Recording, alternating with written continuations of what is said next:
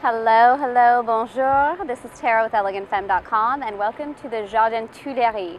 It is midsummer, it is gorgeous, the sun is beaming down and there are tourists from all over the world everywhere.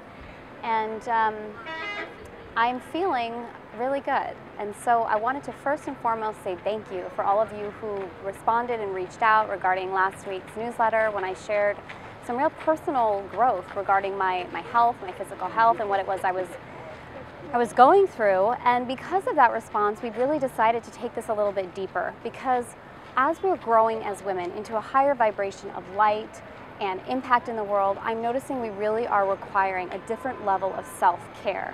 And there's something I'm going to talk to you about today that I have instituted in my life that I used to be afraid to.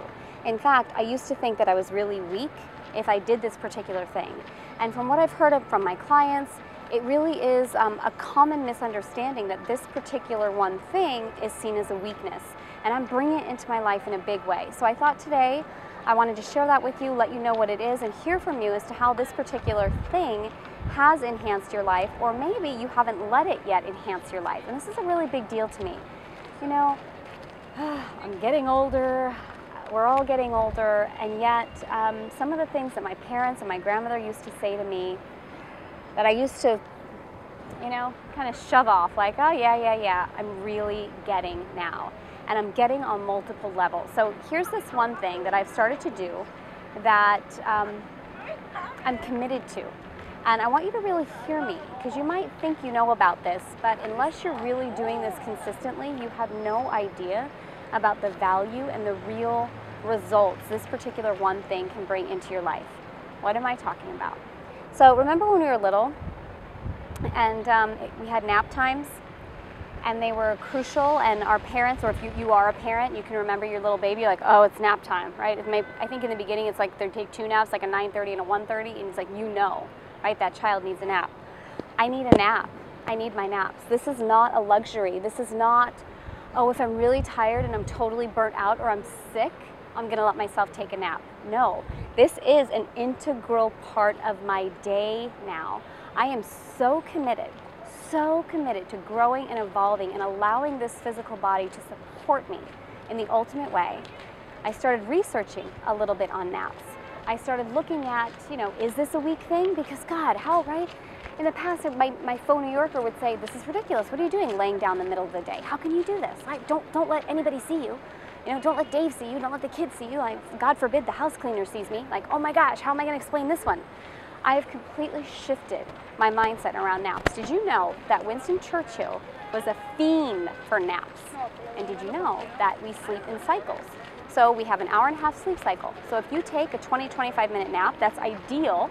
If you want to extend it, you take a 45-minute nap, and if you're going to go anything above 45 minutes, you need to commit to an hour and a half. So there's also a science behind naps. It's not just about laying down randomly and trying to, you know, recoup some Z's. This is really a strategic way to improve your desired results as a woman. So it has multiple results for your femme types as well. You're indie, laying down, tranquille, calm, no matter what's going on around you. You are committed to yourself and your nap. That increases your self-worth and your confidence as a woman, so that increases your indie.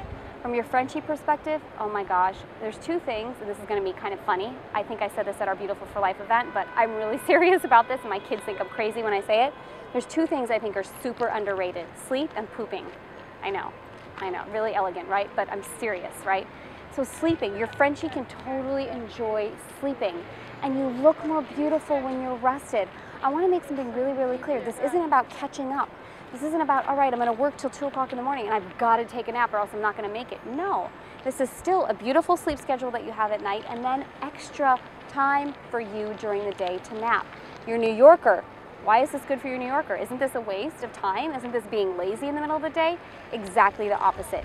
If you're going into fumes, if you're starting to go into a faux New Yorker, if you're going into overworking, you're finding yourself like, I can't think straight, I don't know what I'm supposed to do yet, I'm overwhelmed, take a nap. It's the best time for your New Yorker to get clear. You can wake up with a completely fresh perspective.